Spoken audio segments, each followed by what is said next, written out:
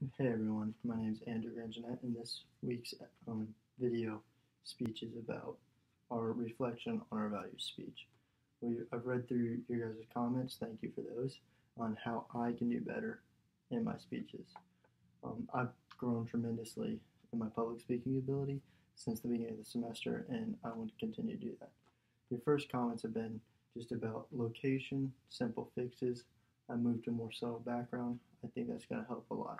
Less cluttered, looks better. Better nonverbal communication, hand gestures, eye contact, the easy stuff. I realize, like, in everyday life, it's not that hard to just make eye contact, have a conversation with someone.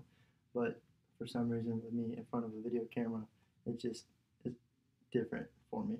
And I'm just working on that. Need better structured speeches.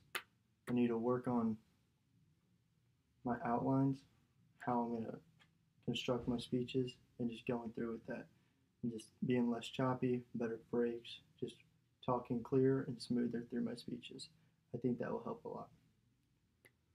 Last thing I need to work on from you guys, your evaluations, is better conclusions. I think in the past videos I've kind of maybe just skipped over my conclusions, not going through everything that I've said, my key points, and I'm going to wrap it all back around, work on my conclusions, be better with that.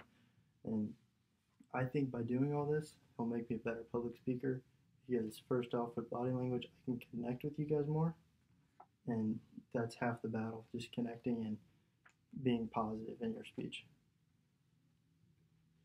Having a better structured speech, I'll get my point through, it'll be clear, less choppy, and my speeches will come out better.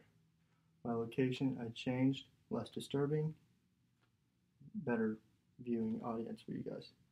And with my conclusions, as I'm doing right now, just wrapping everything back up, making it clear.